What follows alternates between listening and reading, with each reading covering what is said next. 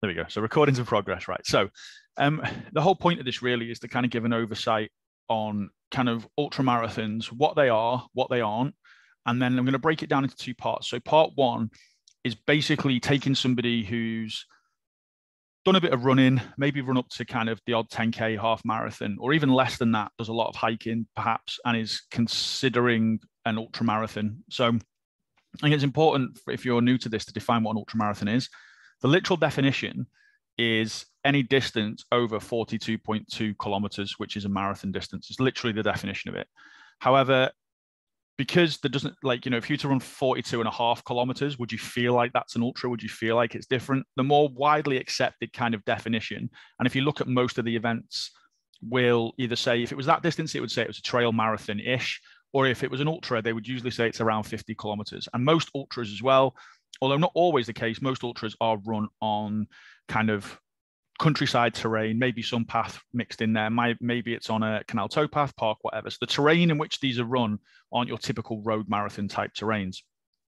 So that's really the first point of difference. So I've worked with people before who've got a good running base and a good running background, and that certainly is a massive advantage in terms of, you know, well, being able to run for long distances if you've run a half marathon or a marathon before is a big advantage in terms of having the overall aerobic engine, the ability to kind of do a task for a long period of time. You'll have probably learned some stuff about nutrition and hydration if you've done those sorts of things. Or if anything, how much it can suck to cover those kind of differences over the period of a day or half a day. So I think there is an advantage to that, but it's not the same thing. I've worked with people before who've come from road running, and there are very distinct differences. So the first part of what I'm going to talk about today is a little bit about the distinct differences between sort of trail running and a trail marathon. You might go, if you've run a marathon before, it's only 8K further. It's not, it's a different gravy. A little anecdote to kind of highlight that is, actually at the end of the Race to the Stones, a guy came up to me, and we were just chatting at the end whilst I was waiting for everyone else to arrive. And the guy was like, he'd done a full Ironman before and said it was a harder event. So bearing in mind, a full Ironman has a marathon at the end of a 180 kilometer bike ride and a 3.8 kilometer swim. And he said that that was tougher. And he was trying to ask me why it felt tougher. So the reasons it feels tougher is simple and complex in equal measure.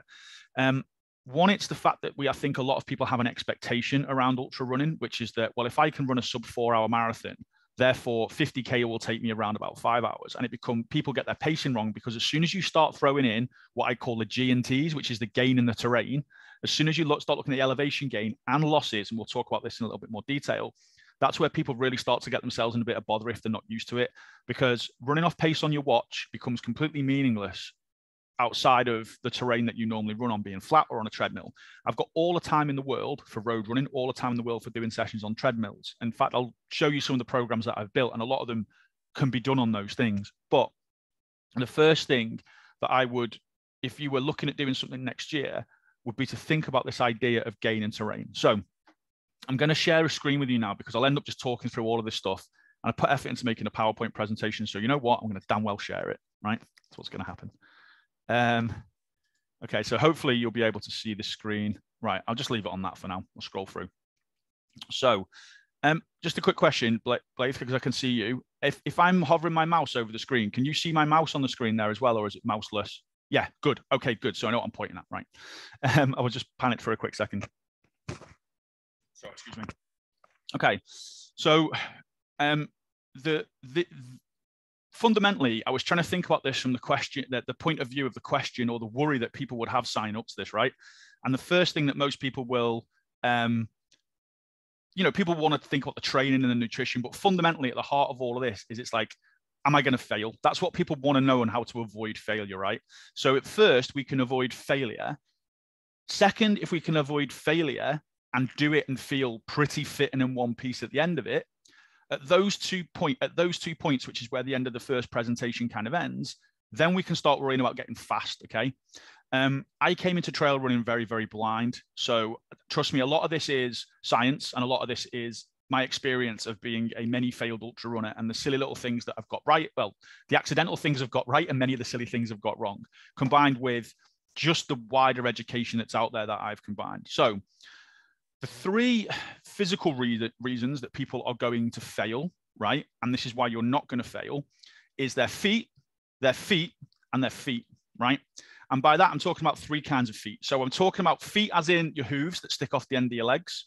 I'm talking about feet in terms of the elevation gain, right? So the amount of altitude elevation that you're going to gain over the course of a race. And that includes gain in terms of altitude is something to worry about and freak out about.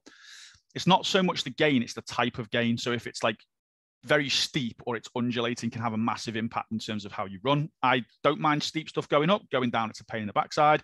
Undulating stuff is where I thrive, okay? That's what I like to do because I can just use my heavy backside to roll down the hills. And I seem to be quite good at descending things because I'm strong. We'll talk about those things in a minute. And the third feat is in terms of the time on your feet. So when you're training for your first ultramarathon, I think one of the biggest concerns really is the amount of time that it takes to train. Now, ultramarathons come in different sizes, different shapes, different distances. For the sake of this presentation, I'm going to talk about this from the idea of a 50K event, so a one-day 50K event. Although a lot of the principles still hold true regardless of the duration of the event. So if you wanted to do 50K one day, 50K another, it's just a case of thinking about this plus a percentage extra that you might want to do. So let's go through our 3 feet, okay? So things that were novel to me, and if you look at the biggest injuries that people occur on ultramarathons and the biggest reasons why people will drop out, particularly for their first one, because if they're not used to having them or used to dealing with them, is blisters, okay? So in order to deal with blisters, we need to get proper appropriate trail socks. So, you know, you can get these Injinji toe socks. You can get, I've got Runderwear ones. I've got 100-mile socks. There's different ones, different types. And I found them all pretty effective. The one thing that I would say is the most effective, though, is making sure that they're either you can get like dual layered socks, and you don't want anything that's going to be too irritating to your feet. So with anything, everyone, if you look at any trail running group, people will say, oh, you know, this is the best sock, that's the best sock. The chances are you just want to try a few pairs and just see which ones fit best for you. I personally, I try and use the Injinji toe socks, like a thin toe liner sock, and then I will put another sock over the top, just because I get really bad blisters. Like anyone who's seen my feet after an ultra will testify to that. So for me, I need to have my toe socks and I need to have a second sock as well, just because then that means that anything that's friction against the side of the shoe is the top sock, and that protects my skin. Okay. The thing that's going to most likely cause people blisters, though, is their footwear and wrong fitting footwear. So again, people will talk about heel drop sizes. If you're used to running in normal trainers, then don't go to like a 0 drop shoe. You can transition to a 0 drop shoe. So drop is just the difference between the heel height and where your toes sit. So that would be like an 8mm drop. And then a 0 drop would be your heel is at the same height as the toe of the shoe. Okay. So if you're transitioning and running in normal running trainers for most trails, so for example, the Race to the Stones, you could probably have done that in a decent training shoe. With the conditions, it was quite hot, it was quite firm, and the terrain isn't too technical. However, the things that when I talk about this idea of terrain, it's two things. One is the ups and downs and the uneven surfacing. And the second is, you know, a lot of the ultra runs in this country are on like farmers tracks and things like that. So stones puncturing through the bottom of your feet can leave them quite tenderized. I think a good training shoe with a decently thick sole will do most people like up to 50K, like marathon and above. If you're going to do longer than that, that's where I think footwear becomes particularly important in terms of both toe protection. So a lot of trail shoes will have like a toe bumper on them, because if you go punting rocks, it's not a fun day at the office. Been there, seen it, done it, got the t-shirt. And even with good protection, it can still hurt considerably. So I think that doing a little bit of exploration around the different types of footwear, and one of the things that you might want to do, and one of the things might want to try, is making sure that you typically the advice would be buying shoe sizes half a size up, so you've got a little bit of room at the end of your toe, for 2 reasons. One, when you're coming downhill, your feet are going to slip, and the second is that your feet are going to swell when you run. A lot of people's feet swell considerably, so you don't want the shoe pinch into the outside of the foot, and that's going to cause blisters. And even if it sucks physically, the last thing you need, like in terms of you're tired, dehydrated, energy levels are low, mood state's low, the last thing you need to then be worrying about is blisters. Run for long enough and it's going to happen, right? I get horrific blisters. If you are prone to blisters, and your training will tell you whether you are or not, if you're an experienced runner, you'll probably know, then the best thing we can do is with prevention and then also figuring out strategies in which to deal with blisters. I'm not going to get into blister prevention here as well, because that's a whole topic on into itself. So good socks, decent shoes, and then figuring out if you get what are called hotspots in your feet. You'll get very in tune with how your feet are feeling the more distance you cover. You'll start to figure out that, like, oh, actually, I get little blisters here or a little showing of a blister there. So in terms of looking after feet, that's when we want to make sure that, like, there's areas of your feet that you can tape. And then, like, a lot of ultra athletes as well will use some kind of foot lubrication, like squirrel's nut butter. I just use a coconut butter, not a coconut butter that you cook with, like a coconut skin butter. So what you want to do is make sure your feet are well moisturized, well looked after. You want to condition your feet to cover in long distances. So you want a combination of kind of like firmness and suppleness. If you don't do a lot of a good exercise to try for this. So I do a lot of my strength training barefooted because it's my gym and I can do what I want. So, like, I'm used to grabbing the floor with my feet. So my feet are quite strong as well and you'd be surprised at how much your feet are active. Good little exercise to do to strengthen your feet is grab a towel, put the towel on the floor, and then try and roll the towel up with your toes. Okay. Just do that for like 5 or 6 minutes a day. If not necessarily every day, but just a few minutes a day, if you feel like, particularly for people if they're used to getting foot pain, plantar fasciitis, things like that, if you do a lot of running, probably a foot strength issue. So we need to strengthen those tendons, those ligaments, and those musculature around the feet. And yeah, so that's the biggest issue that most people will have. So even if people decide I'm going to do an ultra, but I'm just going to walk for a day or walk the day, and it might be on your feet for 10 hours that day to say walk a 50K, it might be slightly longer to walk it because of the elevation, that you at least want to be keeping on top of what I call your foot admin, okay? Take a couple of spare pairs of socks with you. Again, we'll tie this in with the kit element. I always take a couple of spare pairs of socks with me. I'll always take talc. I'll always take something to dry my feet. When I'm doing super long distance ultras, if I've got an aid station, I've got a support crew, I will take my shoes off and I will get my feet cool quickly. So I'll put them in a cold water, I'll put them on ice, I'll get the swelling down, I'll get them dry again because you don't want wet feet. That's what causes the blisters, that and the friction. So again, the longer you go, the more of this you'll have to pay attention to. Chances are you're still going to get one or two little bad boys, but they're not going to be the worst thing in the world. And it's better having blisters for the last 5, 6, 7 kilometers than it is having them for the last 40 kilometers, right? So we might not be able to prevent them entirely, but we can at least limit the onset of those things and deal with the severity of them as well. Okay, so feet's the major one. And then the next one really is the second feat is the gain and the elevation gain. This is the one where, the gain and the terrain really. This is the one where people will, if you're going to get injured, this is the reason why, particularly if you're an experienced runner. There's subtle little differences. Your stride length isn't the same as when you're running on the road. Your gait pattern won't be the same as you're running on the road. You will have to have a slightly different running style if you're running through wooded areas or trail areas because you're going to be picking your feet up. The muscles around your hips are going to get a lot of abuse. Your adductors, your hip flexors are going to get a lot of abuse because you're changing direction constantly. If you're running down a rocky trail, you're constantly shifting from side to side, leaping over puddles if you don't want to get your feet wet. I've had to dodge sheep. One event, we had to take a detour through a field, which was like ridiculously deep in grass and mud because there was a bull in the field. All of this stuff can have a massive impact. So the idea of simply being able to cover the mileage on a certain amount of terrain is great. One of the mistakes that I made when I first started ultra running was I would do most of my training on a canal towpath because it was nice, it was quick, it was easy, there was no roads, it was convenient, it was on my doorstep. I got really good at running long distances on fairly flat terrain. The second, and even moderately undulating, was fine. The first time I did a big event with a lot of elevation gain, it was like, wow, not just the physical aspects of like the energy systems, like your fitness is your fitness, but just the fatigue in those muscle groups and those potentials for strain and the cramp and everything else as well that came with it. So the first thing I would say is in terms of gain and terrain, if we're going to try and understand that, and that's what my little symbols are here. So we've got little socks, we've got little shoes, we've got skin. That was meant to be tape for the feet and blister stuff. I couldn't find a little thingy tape. So our gain and terrain, hopefully we won't be going so high that hot air balloons are.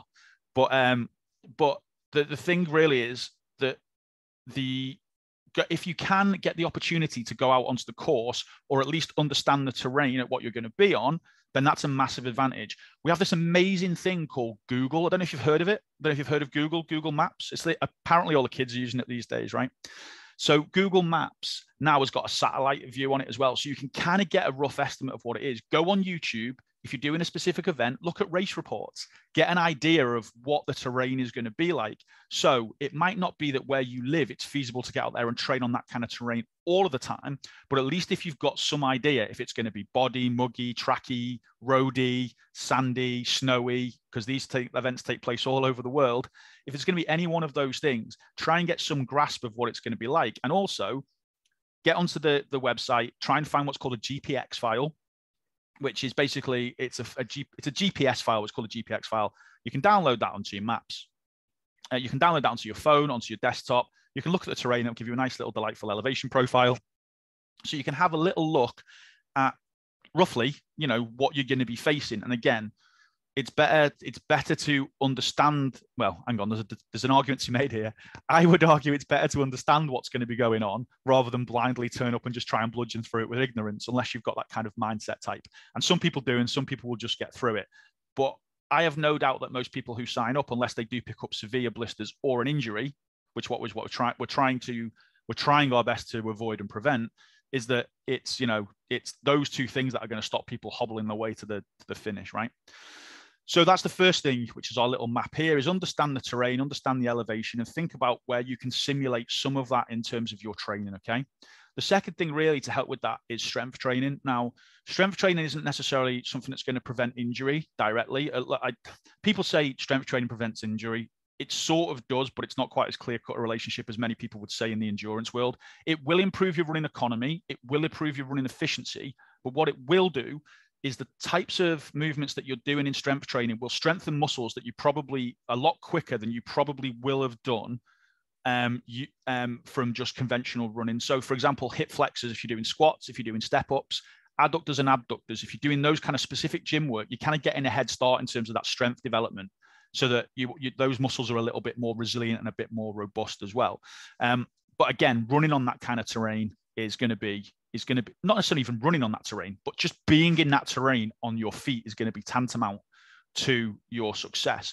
Strength training is mostly beneficial, I think, and this is the hidden jack in the box, the surprise that gets everybody. People worry about climbing hills because it's hard work, right? You know, gravity is not our friend, and especially if you're a bigger athlete who might be watching this, because I know some of the guys who watch this kind of come from a strength sport background or are interested in that, who've signed up to watch it on replay. You think the going up bit is going to be difficult. Actually, a lot of stronger guys are better going up the hills, because even though they might be a bit heavier, that strength really pays dividends, because, you know, you're basically doing step ups for a few hundred meters if it's a big hill, right? And if you're used to doing step ups, guess what? It's going to be easier, and those muscles are going to be stronger. It's the downhills where I think the strength training really comes into its own. And the reason for that is because I'm not going to get into the technicalities of it too much here, but when you're strength training, if you're being really careful on the lowering movement, that type of movement pattern is called an eccentric loading pattern. Okay, so if we're doing a squat, that bit on the way down is eccentric loading. And if we do some eccentric work on our quads, on our hamstrings, on our glutes, what we find is when we're landing, when we're decelerating going down a hill, there's a hell of a lot of eccentric load on the muscles, right?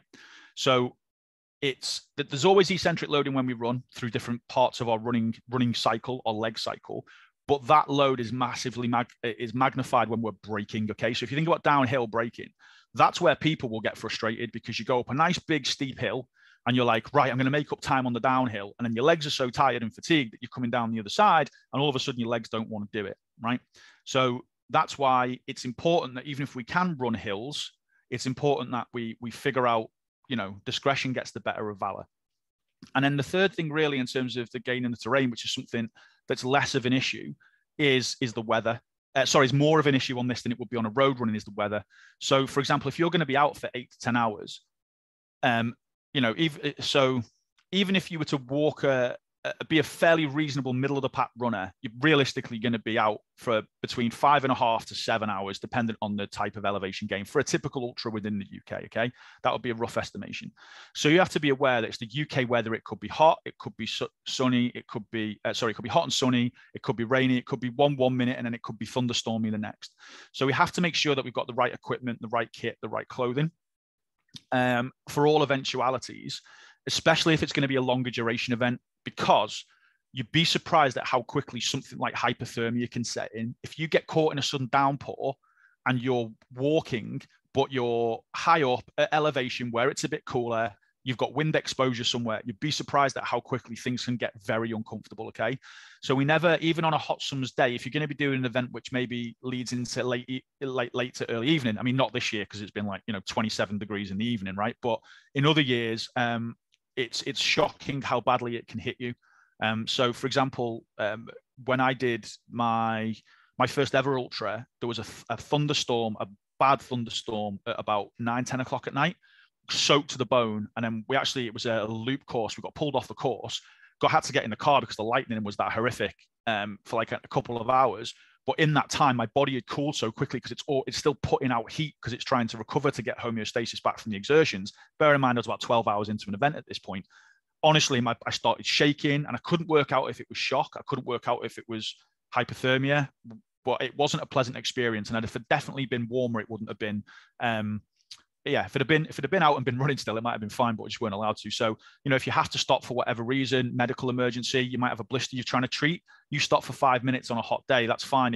But if it gets cold and you're already wet, then yeah. So in terms of equipment, if you're not sure or it's going to take you a long period of time, in your bags or your rucksacks that you take with you, I'd always say take like a CAG in a bag, an emergency thermal blanket, and then also just something to like a light base layer change of clothes just in case you need it.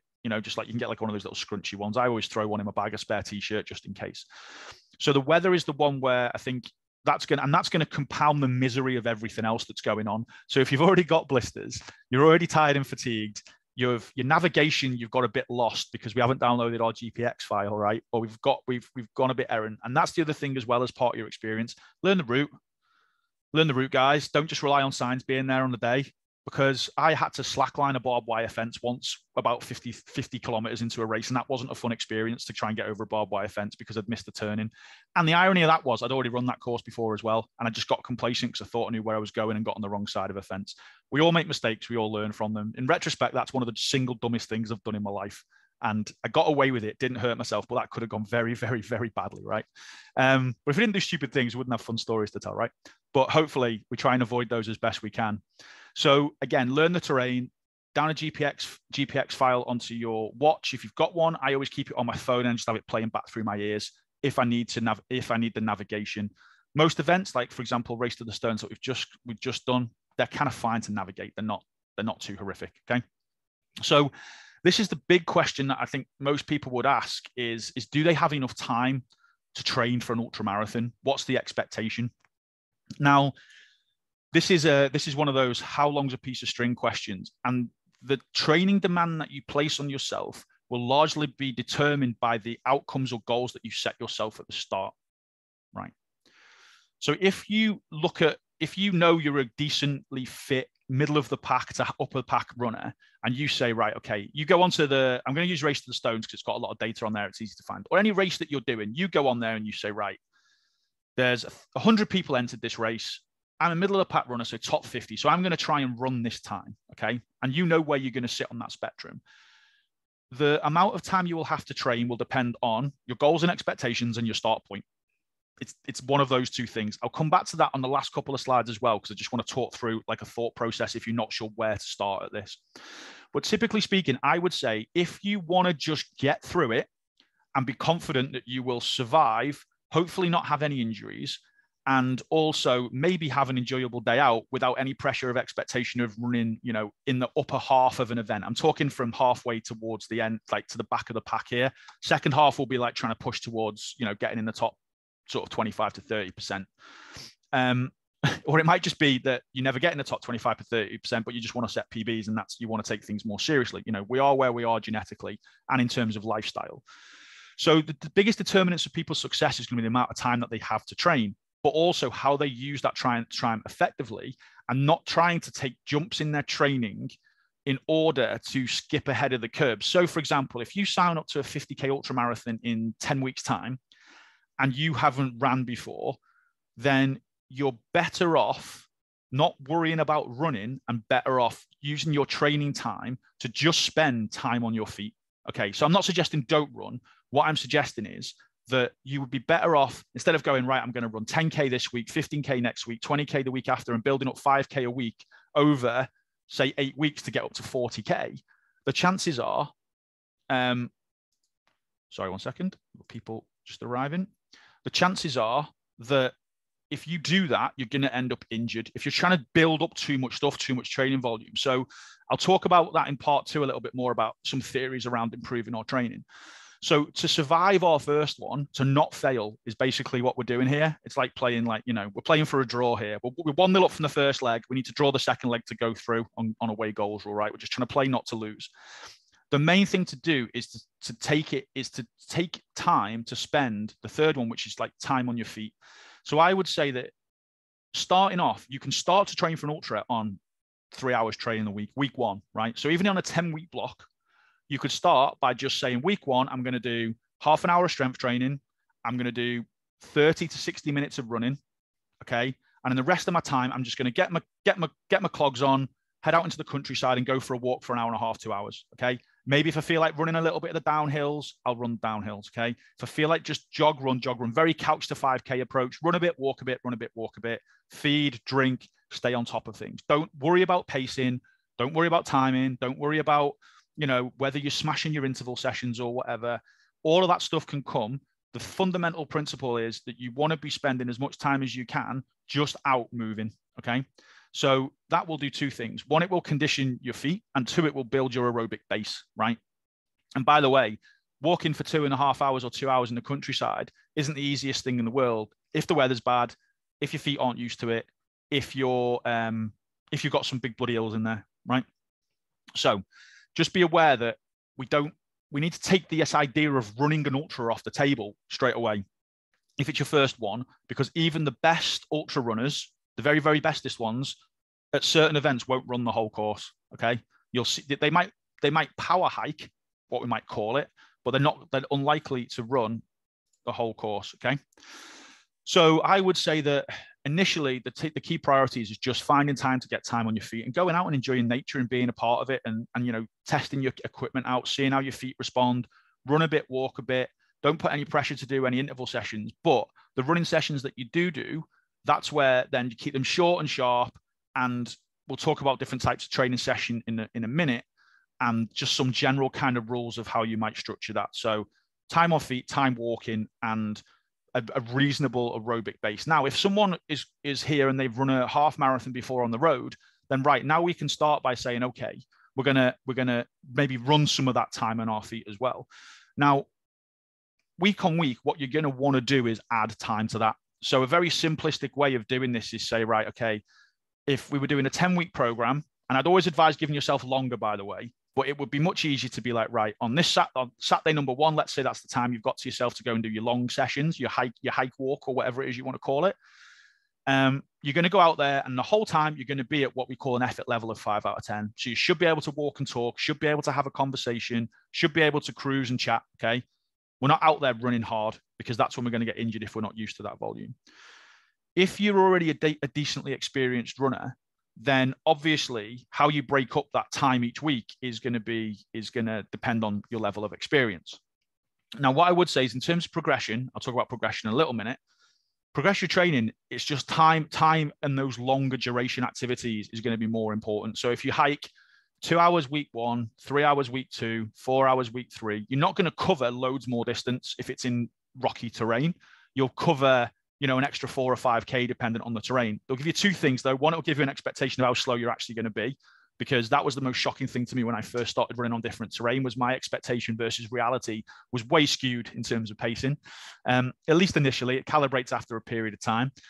And basically just building up the amount of time that you're spending out there. And if you've got, like I said, if you've got some bits that you want to run and don't want to run, then that's also cool as well, depending on your levels. But you don't need to be training like 8 to 10 hours every single week, right? In fact, you know, if you only the top level ultra runners who run professionally, who are built like, you know, stripped down racing snakes, and like they've got the agility and balance of a goat, they'll be doing 100-mile weeks at their peak of their training, right? But, you know, that's equivalent of running 4 marathons in the course of a week. Let's face it, for most of us, that's just not feasible, and certainly not on the ballpark of relevance when we're talking about beginners. So one of the things that we need to do, and one of the things that I would encourage people to do, which is why I kind of strip everything back, is, and one of the frustrations I've had with when I look at coaching programs that are given to ultra runners that are just downloadable PDF type stuff, is that it tends to make the assumption that everyone needs to train like a professional athlete to survive these things. And actually what happens is, you know, even silly rules like increase your volume by 10% or your distance by 10% or stuff you might have heard from marathon running goes out the window because you're not running on a road. Your pacing strategy, all of that stuff just goes out of the window. So I'm not suggesting that we can't use pace. I'm not suggesting that we can't use distance. But when you're talking about elevation gain, when you're talking about running in the mud and the wind and the rain on boggy trails, it's like you go run the same bit of trail, a canal towpath, a muddy canal, a grassy canal towpath in the middle of summer, in the middle of winter, and tell me you can run the same pace, right? Or on a hot day versus a cold day or no shade. And I know that's on the road as well. So we have to get used to running off feel, right? So when we're doing our longer runs, our longer hikes, just a 5 or 6 out of 10, nice and easy. Now, as duration increases, there's no such thing as an easy run in an ultra event. There's no such thing as an easy ultra, because being on your feet for 50K, whether you're doing it in 5 hours or 10 hours, is not easy, right? You're just going to get tired. So I don't think people need to be training like 10, 12, 14, 16 hours a week to complete one. I think there's got to be an appreciation that of a weekend, there's probably going to be a chunk of a morning or whatever day it is that you have off or day where you have spare time, where you're going to need to get out on your feet for probably 2 hours, probably 3 hours, probably building up to going out for hike runs of 5 to 6 hours if you are serious about doing this and coming away from it without feeling like someone's just taking your soul, right? Yeah. Like, I know people, like most people who are moderately fit, you know, could run a 10K, could do whatever, could hike through and get through an ultra marathon, but it's not going to be a fun experience for them. So I want this to be as pleasant as possible. And then here's the caveat on that. The fitter you get and the better your training becomes, they get more horrible because you know how hard you can push yourself. So they never get any easier. But because unless you want to take it easy. But then again, you know, who wants to do that? Where's the fun in that, right? So I think that to build up to a 50K distance, you know, if you can find weeks, like the last couple of weeks before you start to kind of cruise into the event, you're probably going to have weeks where you're going to be doing eight hours training. Like, and by training, I don't necessarily mean like running for 8 hours a week. I mean, you know, 30 to 60 minutes of strength training, a little bit of mobility and core work, you know, maybe an hour to 2 hours of strength training, then maybe 30 to 60 minutes of other running just to keep yourself, and we'll talk about different types of running in a second. And then the rest of the time then is your kind of long, easy time on your feet, out in the countryside, getting your kit sorted, checking your feet out and all of that kind of stuff, right? So that's all the physical stuff taken care of in terms of like the physiology aspects of stuff that's going to stop us breaking, basically, is how I would look at that. The bottom part of that there as well is the 3 other components, which are really easy to get right or wrong. So the first one is just on mindset. Okay. Now, mindset, people might have had horrible experiences training for marathons before. Quite often it's because they've taken the wrong approach of not doing their training, which means the whole thing's a terrible experience and they hate it, right? Or we're running with injuries or whatever it is that it might be causing us to just feel discomfort. Your mind is exactly the same as your body in terms of ability to adapt to strain and stress. So that's why if we increase our mileage week on week on week, and or our time in our feet week on week on week, our brain just gets used to that level of stress as well, and it becomes less stressful. Okay. So we don't just have fortitude. You get some people who are incredibly mentally tough and resilient, and that's fine. People have got all kinds of resources they pull on mentally in their life. Maybe they're doing their run for a loved one.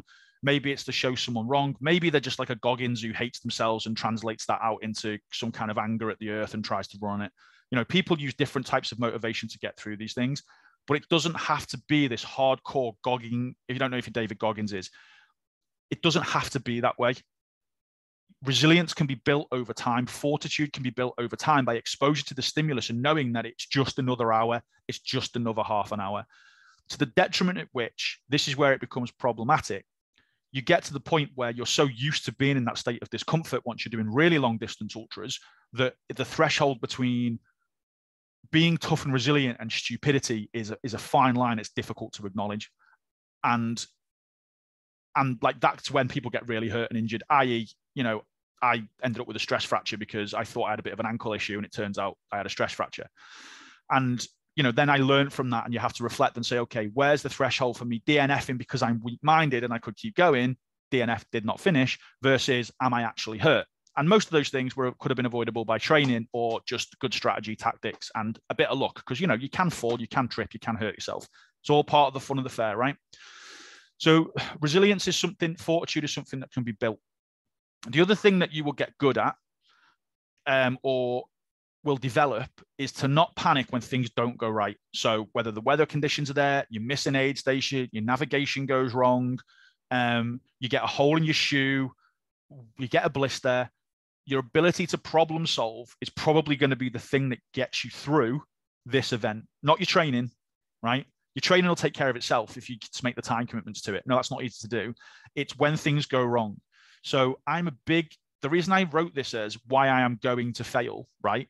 As a start with the brackets as a not, is because I don't have an issue. If I think about failure, then I can think of all the things and the eventualities that might make me fail, right? So if I can think of the things that are going to make me fail, then I can then think, okay, well, what can I do to prevent those things that cause me fail, right? So it's negative visualization is something I'm a massive fan of with athletes, because it allows us to, with the athletes I work with privately, it allows us to prepare for every eventuality. So this mental toolkit and this resilience, when we're tired, we're fatigued, whatever's happening, we know the resources that are going to be there, right? Now, things will always come up that are unsuspecting. Like, you can't know every aspect of a course. You can't know, you know, what's going to happen on any given day. But you will, the one thing that people if you can't know, then how do you prepare for it? Well, you prepare for it by checking every eventuality. So if something freakish does happen, that you've got the emotional energy to deal with the thing that's the real stressor, not a million and one things that you haven't thought about, which is why the planning and preparation thing is really important. Because then when something does go wrong, it means that you've got one less thing to really to deal with, rather than just this amounting like death by a million paper cuts of being out in the wilderness for 10 hours and something going wrong. So the other thing as well is that if you expect things to go wrong and they do go wrong, if they don't go wrong, great. But if they do go wrong, we're less panicked because our little universe, our little perfect ultra running universe isn't completely disgruntled and goes to dismay. You know, there's not a single race that I've had where something hasn't just been the way that I thought it was going to be. You know, like you assume the aid station to stock with the foods that you'd like. You get there and there's nothing that you really want to eat, or you take a gel and you forget that because you're tired and you're running and you're not paying attention. You get given you've got any gels? Yeah, you get a gel, you neck it, and it turns out that one's the one that upsets your stomach because it's got a sweetener in it you don't like, right? So, you know, you get used to pooping in the wilderness. It happens. All of that kind of stuff is the sort of dark side of trail running, which just becomes normal to you when you just go through the problem. You go through it enough times. So problem solving is a massive skill that can be developed. And that's something else that you should be thinking about when you're training in those environments. Well, what would I do if something went wrong here? How would I get out of this? Right. You know, and not to catastrophize it. I'm not trying to put people off. I'm just saying that if we can problem solve and we know we're good at that and we've got everything ticked, then we're fine. Food is a next one. Figure out what foods you like, try different foods, get used to eating whole foods. Initially, I would say, like, yeah, your sports gels, your carb drinks, all of that stuff are really useful, but be aware of what foods your digestive system getting, and just get used to eating frequently on your runs. Get used to taking on nibbles of foods every 30 to 60 minutes. Even if you don't feel like eating, eat. Just a little nibble, chew on it, get it to, you know, like break down the carbs or whatever it is. Try fats, try carbohydrates, try chocolate, try pretzels, try different variations of foods. Just try and get calories in you. As someone once beautifully articulated it to me, food is energy, but food is mood, right? The difference it will make to your mental state when you're taking on food and keep your stress levels down. The other thing as well, which relates to the intensity of the training, is the harder you push, the more your digestive system's going to shut down as well. So don't think I feel great at the start of a race. Go out and hammer it, because your body will not like you several hours later, because your digestive system will start to do funky things, like really weird stuff. I've had races where after 10 kilometers, I didn't want to eat. My body didn't want to do things. My stomach hurt. And then at the 100 miler I know I DNF'd it, but at the 50 mile mark, I had a McDonald's burger, fries, and a milkshake and a coffee and was fine. You know, it's your digestive system does weird stuff. But with that, I paced myself, stuck to the strategy, ate frequently. My body wasn't stressed. Everything was hunky-dory and I felt great. So try different foods. On that note, figure out if there's aid stations at the event, figure out what's at the aid stations. If they use certain gels, if they use certain bars, who's sponsoring the event, go out and get some of those bars and test test sachets and test them, right? High Five as a company, I'm sure, makes an amazing electrolyte product, but that stuff goes through me like it's just a pipe from my mouth to my butthole, right? I can't think of a better term than that. Sorry, that's gross. But basically, it just goes through me. Don't know what's in it. It must be a sweetener or something like that. Nothing, not too. I've tried it different concentrations of carbohydrates, whatever it is. My body just doesn't like it. Weirdly, my body actually prefers to eat whole foods. So typically speaking, for me personally, I will snack on pretzels, sweets, maybe the odd sandwich, whatever, and then I will keep my water is just water, not a sports drink, nothing like that, right? There's different mechanistic reasons for the reasons why that's not a disadvantage in this kind of event, but I'm not going to talk about that right now because it gets too long-winded. And basically, hydration's the other one. Keep sipping on your water, right? Keep drinking on it. Don't get distracted. Little sips of water every 20 minutes, 15 to 20 minutes, right? Don't worry about how much you're taking on board, but typically speaking, if you're not consuming at least 500 mils an hour on a reasonable day, up to like 750 mils, so half a litre to 3/4 of a litre if it's a hot day, even maybe slightly more, then, you know, just be aware of your hydration. Don't get lost in chatting. Don't get lost in just, you know, whatever it is. Practice your hydration from early on. And then on top of that as well, hydration is one thing, but like just as a habit to get into from day one, whenever you're going out for a run, get yourself some effervescent or just pure electrolytes and just put them in your water. You don't need them for shorter runs, but as a habit forming type thing, they're cheap as chips. You get a little tablet, kind of like, you know, like effervescent vitamin C you throw in, just put it in some water. Every bottle of water you have, every 500 to 600 ml of water, have one of those. Electrolytes is the thing that will probably make more people fail that they don't legislate for than anything else, than their food. Because if your electrolytes get low and you keep drinking water, you get basically just your electrolytes in your body get more and more diluted. Fatigue levels kick in. And obviously the act of being out in the countryside, whether it's a hot day or not, and working your muscles, you're going to deplete electrolytes quite quickly. So for me personally, electrolytes are the one thing which I am like super anally retentive about when I'm racing. Even if I'm like, I don't care what time it takes me. I don't need to worry about my food. If my food's not great, I'll just be a bit slower. Electrolytes are the one thing for me personally that is important for performance. And particularly if you're going to do something like a back-to-back event. So if you're going to do like a day one and a day two, get electrolytes in. Food you can eat on the next day. Like if your digestive system's not settling down, you can just take it a bit easier on day two and eat right of a morning and just graze food all day. Your electrolytes is going to help with digestion, help you be rehydrated. Oh, and as a little helpful hint, start checking the color of your pee, particularly after if you're doing a long day and a long run. Look at a urine color chart. If you just Google urine color chart, it will all become very clear as to very clear as to what a healthy coloured urine should be. So again, the race to the stones, we had a lot of people finish day one, and my first question to them is like, keep drinking fluids, keep flushing it through, go and keep checking the colour of your pee every time you go to the bathroom. If you're not going to the toilet yet, just keep drinking, just keep sipping. You don't want to glug in loads and loads and loads. Your body can only absorb so much water per hour, but you do just want to keep sipping on water, basically. Keep it flowing through you all day, and it shouldn't be an issue. And at the end of the day, if you and on a note as well, just if you glug a load of water and then you need to pee doesn't mean you're hydrated, right? Your body can only absorb so much water per hour.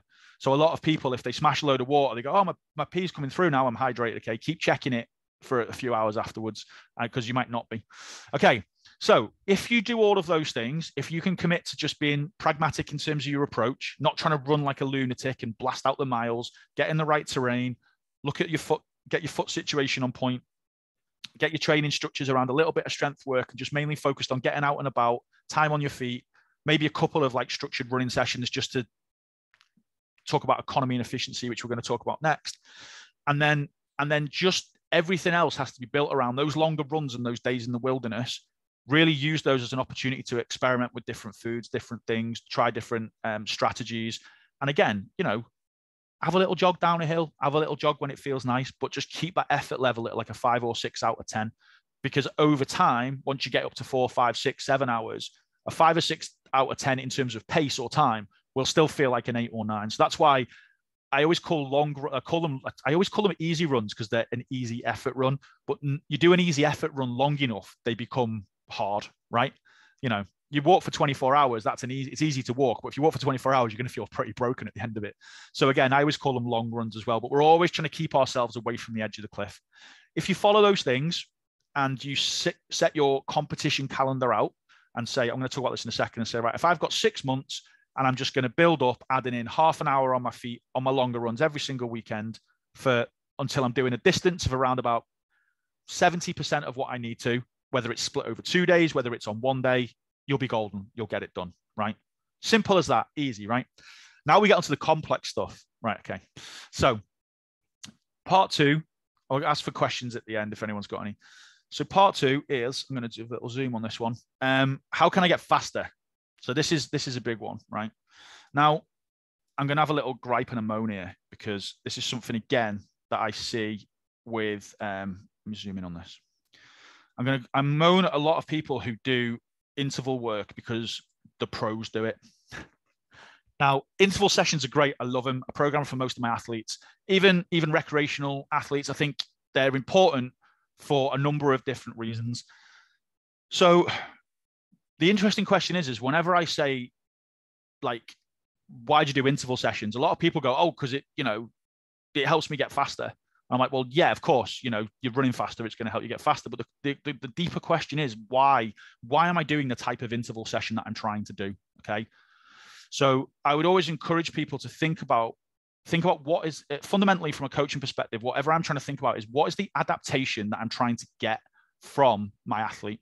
So by adaptation, am I trying to get them stronger? Am I trying to build their aerobic base? Am I trying to build their ability to tolerate forces? Am I trying to, make them more stable? Am I trying to make them more mobile? Whatever it is. So here on the top, we've got different types of intervals. Okay. We've got long intervals, short intervals, repeated short sprints, and repeated long sprints. So these are all things that you might see programmed on any kind of running program you might download, but they've all got very similar in some regards, but very different target adaptations. So if we look at, sorry, 1 second. If we look at the long interval, if we look at the intervals, the long and short intervals, if we look at the dashed line across the middle there, that would be like our aerobic threshold. So that's the bit where we're running at a good high intense pace, but we could keep going for a good period of time, right? That's like our threshold. It's what's called a tempo run. You might have heard it called a tempo run, threshold run. So in and around that would be like our typical kind of like half marathon-ish, 10K half marathon-ish pace, something we can maintain for about an hour with a good level of pace, hard effort, 7 out of 10, 8 out of 10 the whole time, right? So that's what that dashed line would represent. So interval sessions, by definition, or high intensity interval sessions, are interval sessions that are operating for our duration above that level of intensity. So long intervals would be a little bit above that intensity, but the duration is longer, right? Because the further we look over that threshold wall, right, the less time that we can stay there, right? It's like, we're trying to peek over the neighbor's fence and we don't want to get caught, right? The higher we go up, the more chance we're going to get caught, right? And we're going to have to just quit, right? So if we think of this axis here as being the intensity, how hard we're running, which would be our pace, our effort level, and the bottom along here is the duration. If we go over our threshold a little bit, then the longer the interval will be, right? Makes sense. Before we start to get fatigued and then our pace starts to come down and eventually we have to stop, right?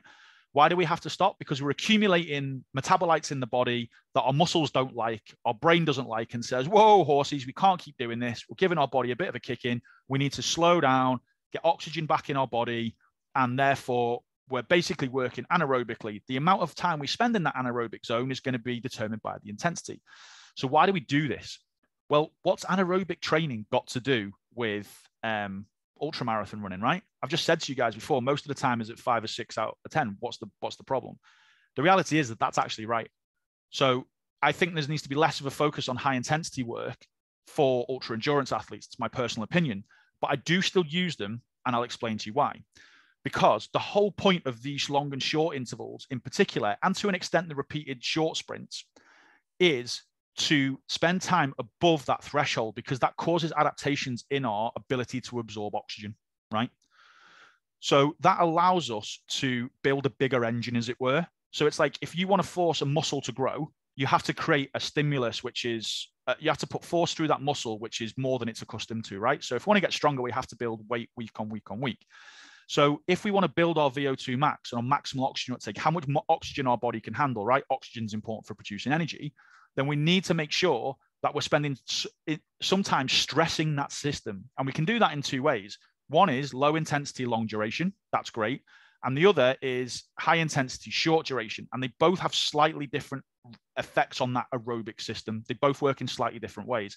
So that's why we train both components, or we should train both components, because they both cause adaptations, slightly different adaptations with the same fundamental outcome. So if we piece those two types of training together, we get success. So the point of longer intervals or short intervals is to maximize our time above this threshold, right? So one of the questions I get asked most often is like, well, how long should I do intervals for? How many intervals should I do? The reality is that it's another kind of how long is a piece of string question. But as a general rule, if you're at the point where you've done, like, let's say you've done your fifth interval at a certain speed, right? And all of a sudden you can't maintain that speed and your speed starts to come down, what will happen then is your body's just starting to get more and more tired. At that point, below a certain threshold, you're basically now doing an aerobic session, so the work becomes pointless. So if your heart rate, what you'll find is your heart rate will go high and it will maintain high, but as you get more fatigued, your intensity will get lower as you get tired. And eventually, when you start to get a big drop off in performance, that's usually a time to end the interval session. So let's say you're doing your intervals at, I don't know, you're running it on a treadmill because it's easier to talk about. You're running at 12 kilometers an hour on a treadmill. You do interval 1 for 5 minutes, interval 2 for 5 minutes, interval 3 for 5 minutes. Interval 4, you're really struggling for dear life at the end. You start to drop off. Interval 5, you can't run at the 12 kilometers an hour, right? Don't start decreasing the pace in order to maintain the amount of interval outputs. Just call it a day there as a general rule. Now, the reason that there's arguments around the different training modalities is down to this, is actually there's an individual variation with this. Some people will spend more time above threshold with longer intervals. Some will spend more time above their VO2 max threshold, their threshold with shorter intervals. And the only way we can possibly know this is by collecting data in a lab and looking at gas analysis. So most people don't have privy to those things. So what can we do? Well, the answer is it doesn't really matter. The fact of the matter is, as long as our training is progressive. So for example, and I'll talk about this in the programs in a second, if we say, right, my 5K time is X amount of time and my intervals are going to be 20% faster than that, I'm going to hold that until my pace starts to slow and then I'm going to recover for 2 minutes. Then I'm going to do another block, my pace starts to slow, then I'm going to recover for 2 minutes. The good news is that if you actually look at this image here, with the long intervals and the short intervals, it doesn't really seem to matter about the duration of the interval within reason up until about, I think it's about 8 to 10 minutes. The recovery time, because the intensity stays the same, right? Do you know what I mean? Like not the intensity between the short intervals have got higher intensity than the long intervals, but because the, lost my train of thought, but basically because the intensity is at a certain level, that you can only maintain those short intervals for a shorter duration, the longer intervals for longer duration, the recovery time is actually fairly similar, right? So 2 to 3 minutes rest between intervals seems to be, if you ask people when they feel fully recovered to go for the next interval, that will usually be 2 to 3 minutes for most people. Now, they'll feel recovered, but they still won't be able to perform at the same level after several intervals, right? Fatigue is going to kick in at some point. So whether you choose to use long intervals or short intervals, so short intervals, I would say, would be 1 minute to 3 minute intervals. 3 minute intervals longer, I would say, were long intervals. And again, what's going to determine whether you choose that is just preference. Try it, see if you get faster, see what feels good with you. And then, you know, I program both for my athletes. I might go through a block where we do short intervals. I might do a block where they do long intervals. I might do a block where they do repeated short intervals where they'll go work, rest, work, rest, work, rest, work, rest, very high intensity, very short rest periods. And then we do that for a block, a little bit of a rest. You've got these repeated sprint interval blocks. And then you've got long sprints as well. So that would be like 30 seconds maximum effort, full recovery, 30 seconds maximum effort. Why I would choose these things for an athlete from a coaching perspective depends on the athlete. If I've got an athlete that just does a lot of like slow and steady racing and I want them to get faster, you're going to have to get more cadence. You're going to have to turn your legs over. And that also comes with like things like if we're sprinting, for example, we're going to get increases in like tendon stiffness, elasticity in the muscles, this kind of plyometric sort of muscle elasticity effect. That's when we're going to want to do more of the repeated short sprints and the repeated long sprints. And we want somebody to actually get used to their cadence and their turnover being much quicker. So one of the things that I would always say for running, typically speaking, a good cadence for running is about 180 strides a minute. if your running cadence is slower than that, you probably find that you probably want to start doing some sprint training. But like all training that is high impact, and sprinting is high impact. So the further we go down this little image here, the easier we want to take it before we build up to our maximum intensity sprints. The other difference is the long intervals and the short intervals will usually be limited by some outcome. So you don't just start working maximally on your long intervals and let your performance deteriorate over 5 minutes. You would set a pace or a time for that interval block. Same with the short interval. Repeated short sprints and repeated long sprints. The idea of the word sprint is you are working maximally for that entire duration, okay? So that's like you are just, and that again, that shifts the energy system slightly. So the two most beneficial, I would say, for new runners are, for runners in terms of their aerobic system are the long intervals and short intervals. However, for a lot of runners who do a lot of mileage, but they're not very fast, I would actually say building in slowly into some sprint training is going to give a loads of benefit. Now, the other one that isn't on here is, I'm going to shift over this way now. Can zoom out again now. The other one that's on here is hill repeats, so hill training. Now, even road runners will use a lot of hill running. A couple of reasons, several reasons. One, shifts the load of the focus of the muscles slightly. You're running uphill, you're running downhill. It's what we discussed before about that loading pattern.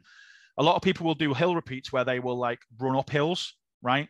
I think it's worth doing some negative repeats as well, where you actually run down some hills just to get a feeling for it, for that deceleration forces.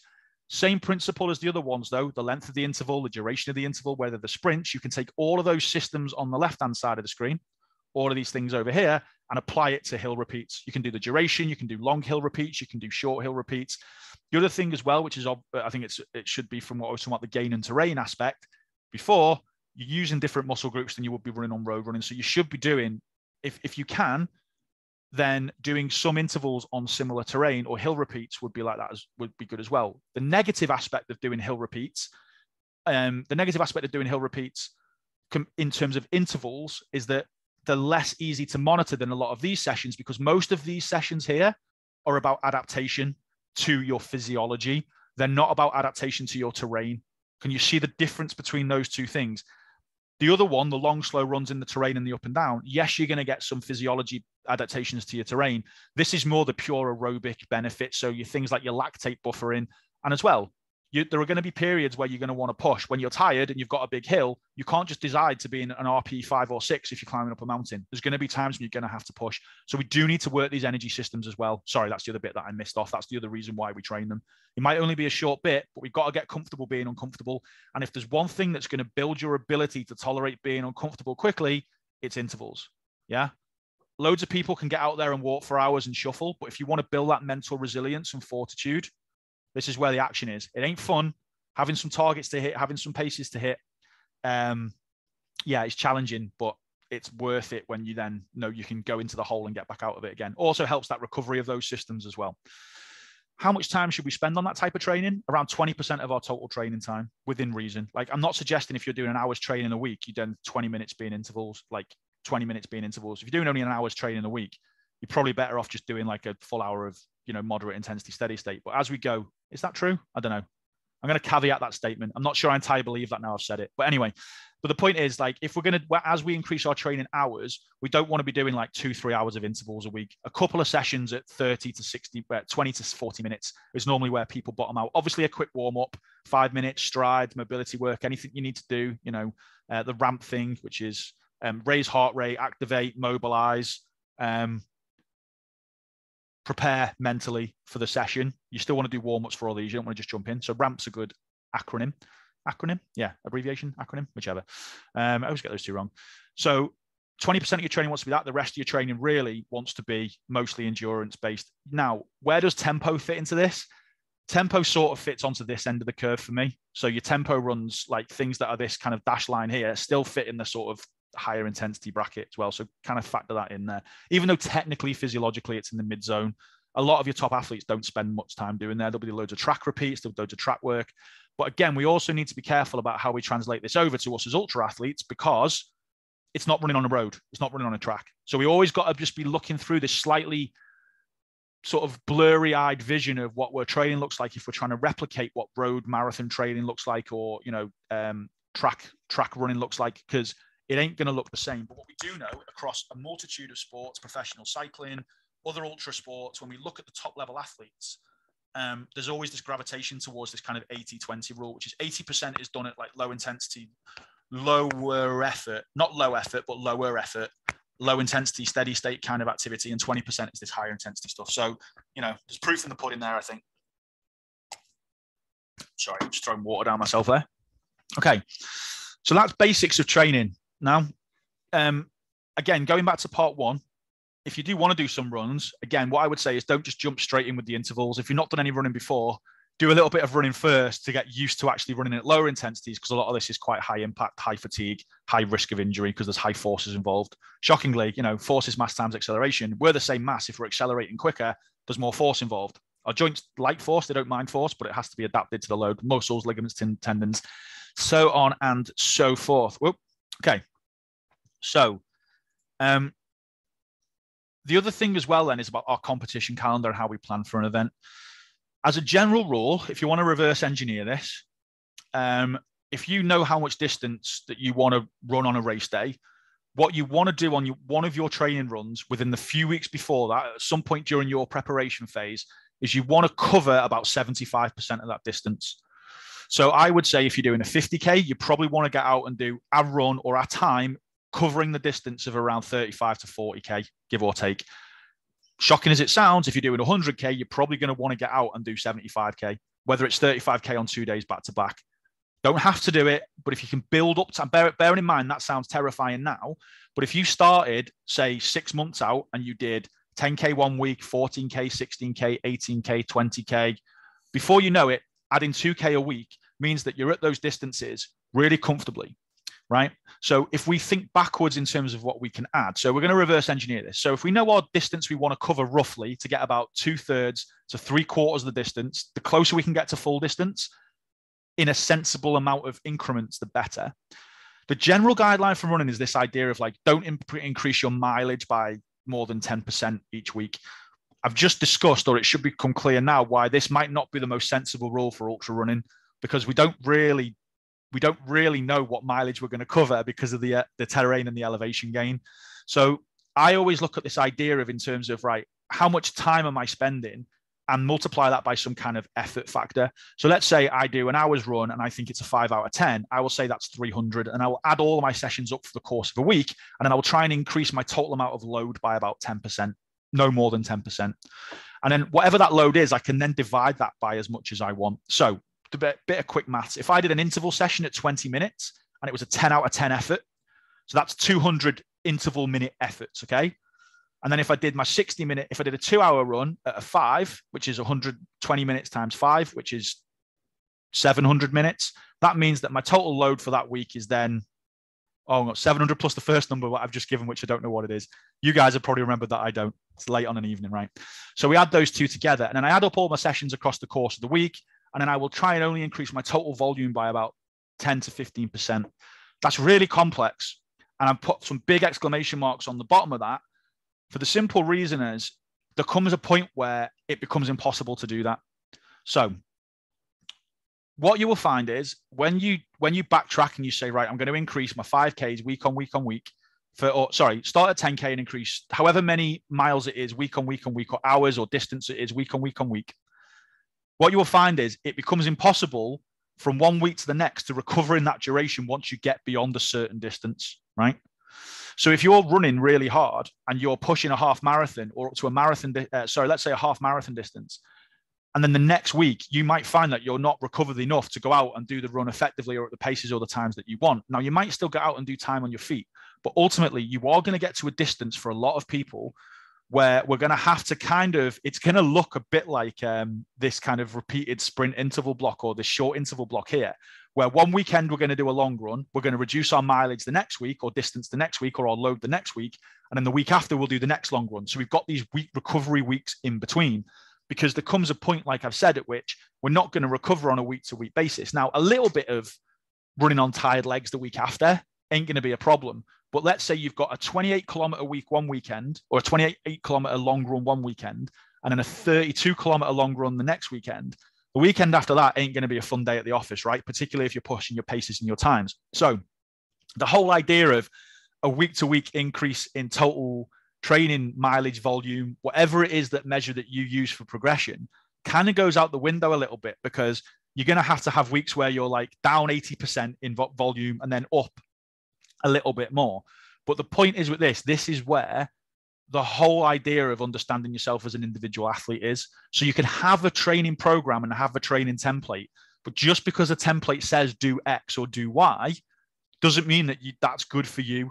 Recovery, sleep, stress levels, loads of stuff is going to influence your ability to increase your volume by some arbitrary figure. Now, whenever I talk about these things, what I'm trying to get you to think about is not absolutes. I'm trying to get you to think about guidelines. Like I said before about this 20% rule, it might be that for a period of time, even if you're a fit athlete, for some reason, like hill repeats hurt your knee, so you can't do hill repeats, right? So we don't just follow them because I'm saying they're a good idea. In fact, actually, to be honest, hill repeats is something that I generally only put in like if someone's not getting a lot of time on the trails. You know what I mean? If you're out doing your long runs or spending time on the terrain, then I'm taking care of that elevation, deceleration stuff. And again, we can combine sessions as well. So we could do like our little walks for a couple of hours and then, right, okay, I'm going to run the downhills at high intensity and then recover. So you don't have to do these things separately as well if we are time pressed. But again, that's where the difference between a downloadable programmable template and having a coach comes in to be able to sit and strategize. By the way, this isn't a USP for doing one-to-one coaching. A selling point for doing one-to-one coaching, because I don't really do that anymore, for being honest. But it's more of a kind of indicator of what I'm trying to build in terms of membership sites, because I'm sick of seeing people break themselves because of following programs that some running coach has written for a top-level athlete. And then just there's no consideration that, someone's got 2 kids, works 12 hours a day, and is expected to then, run a 10% increase in their mileage week on week on week for 6 months, and then wonders why they end up overtrained, broke, or both. So the other thing really then to how to get faster is, this kind of ties into the first point, is your route planning. Get really good at your navigation, learn navigation skills, get good with a compass. The better your navigation skills are, the less time you're going to stop and scratch your head and be confused. Do you want to get faster? This is where the kind of time cost benefit comes in, cost in terms of even potentially financial. It might be that you want to go out and actually go to the course, run the course. They'll have recce's for certain events. So the 100-miler I did, they've got training runs. My parents was right near to it, so I could basically go out on that course all the time. It makes a massive difference to understanding the terrain and your pacing. Not cheap, not easy. I'm assuming most of the people who are watching this back might be running in their own country, or if not, it's not a surprise why even top-level athletes go and run a race in another country. They might struggle because, again, local knowledge and local terrain, where the aid stations are, how far it is, how changeable the weather is, things like how much elevation gain is going to be there, what's on the aid stations, what do I know to the nearest gram, how many carbohydrates am I taking on per hour, how many calories do I need to be taking on per hour. I put a little snail here. How do I adjust my pace dependent on the terrain and the conditions so I don't start chasing my watch and end up hurting myself? Guilty, right? How do I balance my strength training? How can I fit more of those sessions in? There's another reason I put the weightlifting man there as well. The intensity of the lifting sessions that I'm doing, the intensity of my weight sessions. When do I put them in my off-season calendar? Am I periodizing my training for one event, or am I just trying to run loads of ultras? Something I've struggled with a lot with people who start ultra running is they always sign up for loads of events.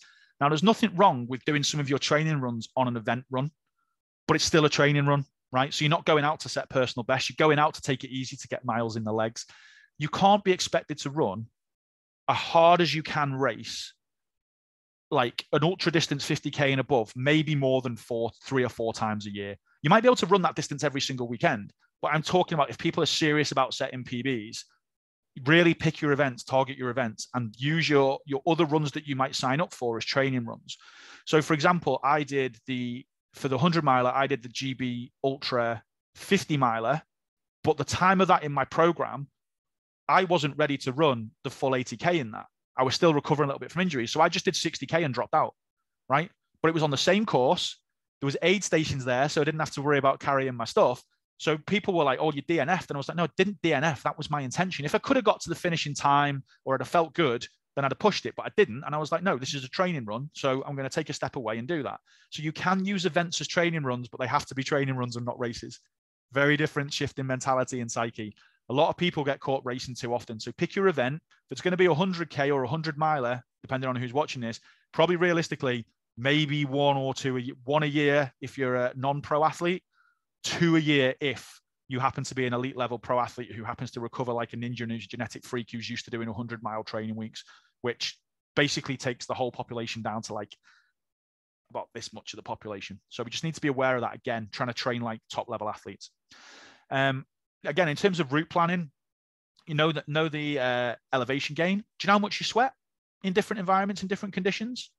Are you doing all your running in cold, nice air conditioned gym environments, but then you're going to go out and run on the trails?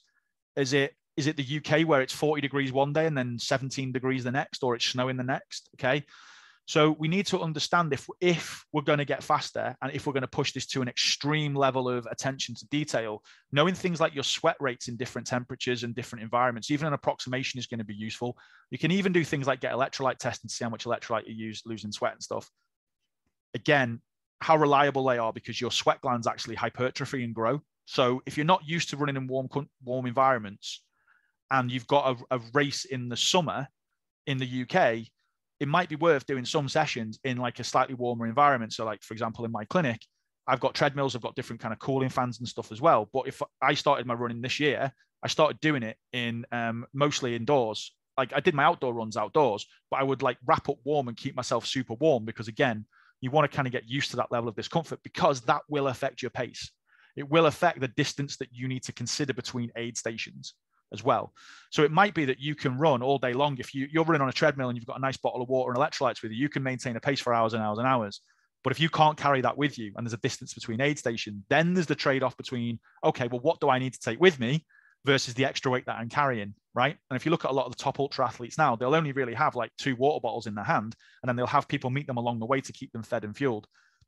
In the UK, a lot of the bigger races are going to demand that you have a certain amount of essential kit. So please, that was meant to be part 1. Check for your essential kit, because if they do check it and you're not got the right kit, then it can be a bit of an issue. They very rarely check, but we don't want to take that risk. And the essential kit's there for good reason. Okay. And the other thing as well is, and this ties in a little bit to part 1, but understanding in a bit more detail, like exactly how much food and fluids you can take on per hour, exactly what kinds of foods that sit well with you. And again, that might then be whether you need to have your own specific aid crews or pit crews with you if you are trying to run super fast, because let's say the aid stations that are there don't have foods that you can tolerate. Okay.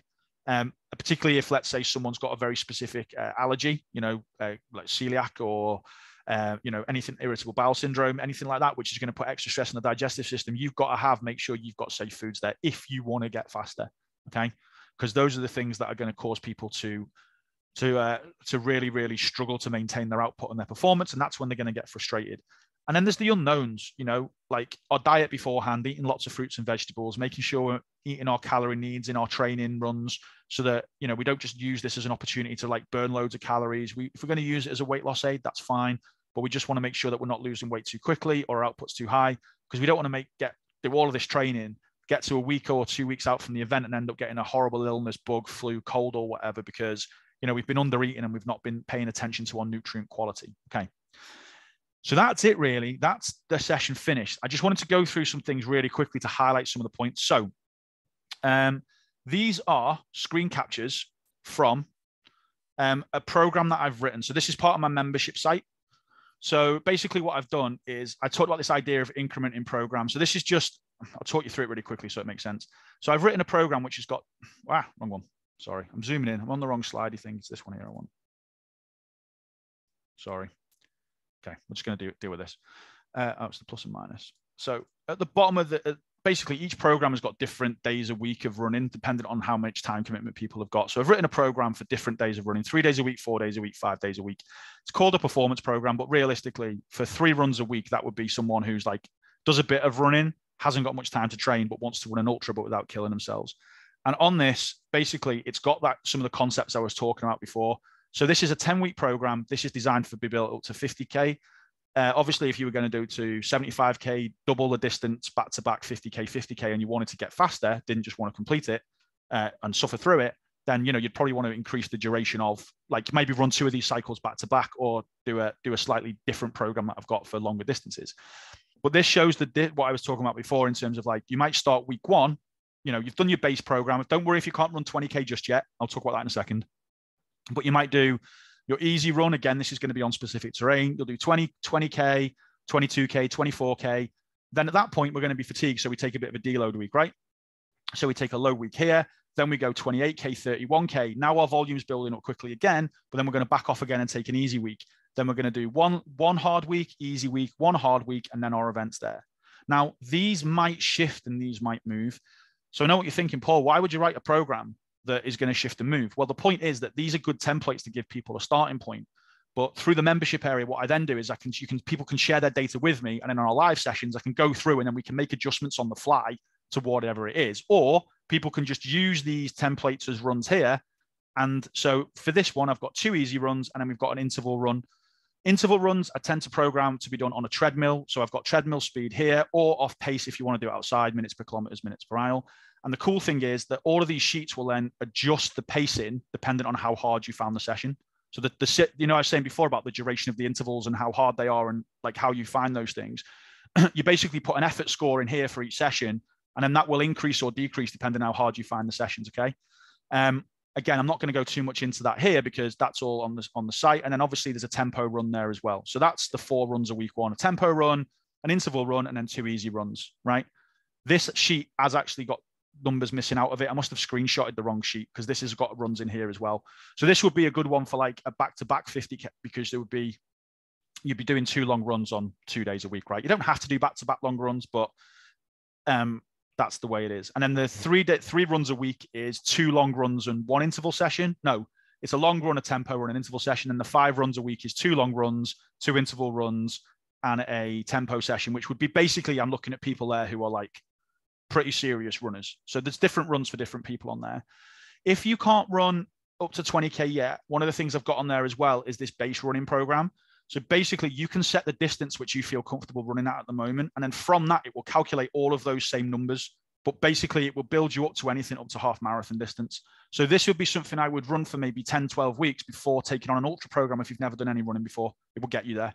So realistically, to go from doing 0 running or a little bit of running, like let's say you've done a couch to 5K is where I'd say a start point was from this. Okay. If you haven't done a couch to 5K, do a couch to 5K. Once you can run 5K, this is where this program would start. But assuming you can run a 5K, you do the odd park run, basically you'd be looking at, I would say, around about 10 to 20 weeks to get up to being a decent ultra runner, like having a decent fun day out at an ultra run, or at least be able to push yourself. Same again, easy run, interval run, and a tempo run. Just the numbers are slightly different on that because obviously the level's slightly different as well, to do with the distances as well. Okay.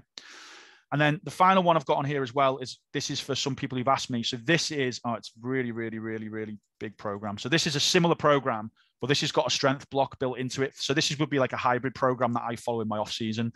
This isn't specifically for ultra marathons just yet. It's just, sorry, let me scroll over. So it's got all the workouts there on my website as well. I also have strength workouts that you can kind of similar sort of thing. It tells you the reps, the sets, you put numbers in and it will change your numbers up and down for you. And what I would always advise to runners is that if you want to get decent and you've got access to a gym and you want to do good strength training, the strength programs would be like add one of those strength programs in a week. So you might do the 3 runs plus a strength program. And again, this is just an example of how like a strength program might look. You've got all these movements here. So this has got like an upper body, a full, what's it? Like they're sort of, these are 2 full body sessions that you do. So you do like a push-in movement, a pull-in movement, like a leg exercise for your quads, your hamstrings. You do that a couple of times a week, and then all the running session is here. Runnings are here as well. So this is 2 interval sessions, and then this is your easy run. Now this isn't designed for ultra marathons. This one, this is a base program that I would run for someone who's really interested in getting like big and strong and running as well. Okay. Your running's going to take a bit of a kick in because you're going to be more focused on strength.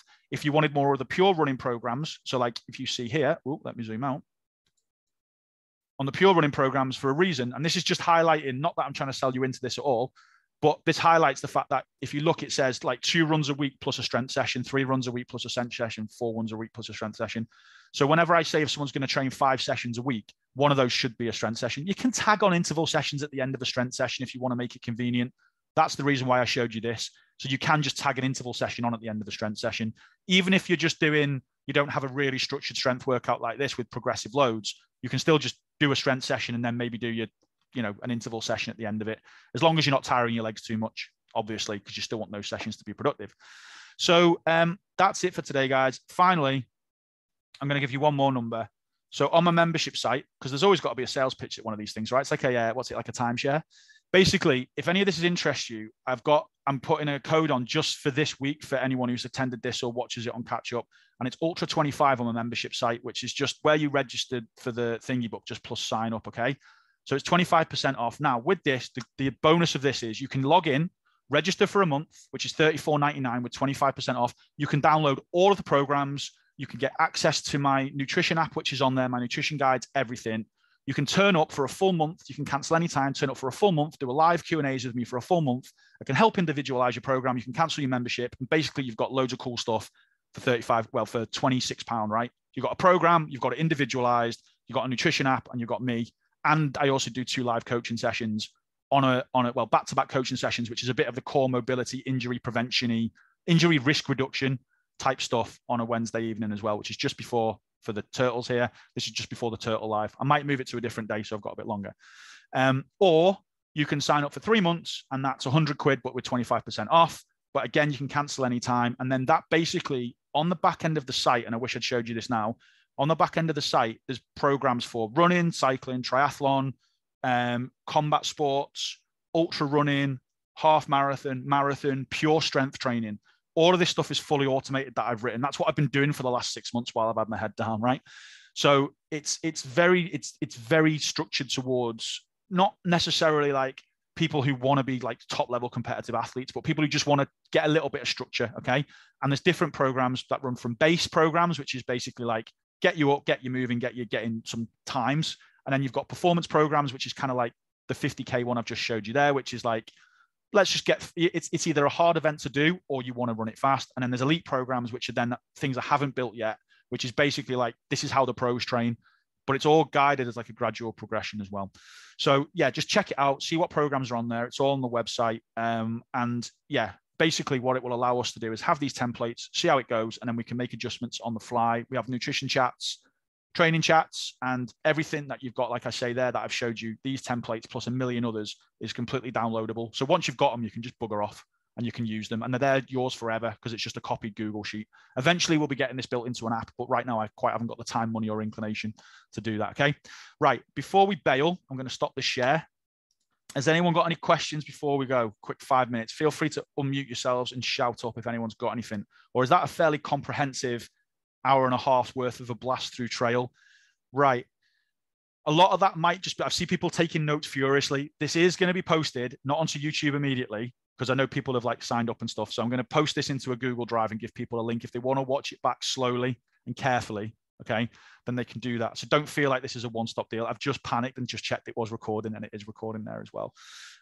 If anyone wants to have a chat and go through the membership site, and just to see if there's anything on there or any questions on it, please let me know, and I can just book you in with a quick 10-minute call just to go through and show you the programs. Literally everything in terms of how to, if there's a lot of numbers on the spreadsheet that sound confusing or not clear, literally I've done video guides for everything of how to use them, how to adjust them, what to do if you're sick, what to do if it's too easy, what to do if it's too hard. Yeah, I've thought of everything that I can possibly do to put my brain into a membership site, apart from, the terrible, terrible metaphors and analogies that I use. Right, so has anyone got any questions before I Christian bail? I like to put actors' names into statements. No, we good? Awesome. Right, but if anything does pop into your beautiful brains, you've got my email address now. Just shoot me an email, okay? Right, have a great rest of your evening. Well done, Lionesses. Well done, Liverpool, yesterday in the Charity Shield. See you all later. Please sign up even if you hate Liverpool. Bye, bye, bye.